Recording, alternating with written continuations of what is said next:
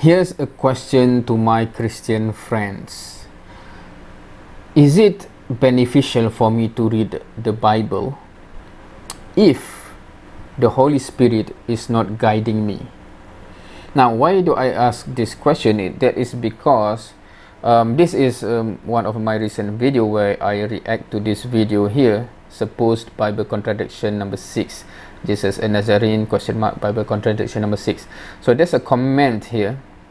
Please read the Holy Bible well, not like the Quran, Book of Satan, blah blah blah. Okay, read Holy Bible needs guidance of Holy Spirit to understand. Okay, so he says, if you really want to understand the Holy Bible, you have to have the guidance of Holy Spirit.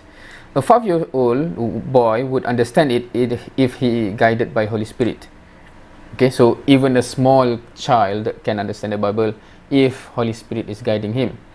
An old man like you wouldn't understand it because you don't have Holy Spirit.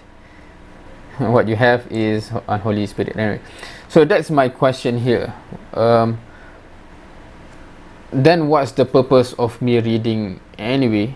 Because some Christian can only tell that I don't have the Holy Spirit, so there's no point for me reading the Bible, right?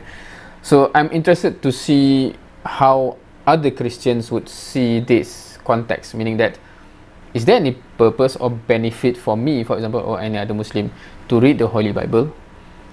Because when we are not guided by Holy Spirit, then what's the point?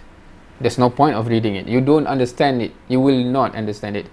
But if you are guided by Holy Spirit, even if you're 5-year-old, you can. So should I, because for example, this guy already know I don't have Holy Spirit, so I don't understand, so I should stop my effort, right? Or how should you see it? So I'm interested to see how other Christians would see this context of reading the Bible guided by Holy Spirit. How do you see it? Anyway, so that's just the question for today. I'm interested to know other Christians' point of view. Feel free to share. Interested to learn about this topic.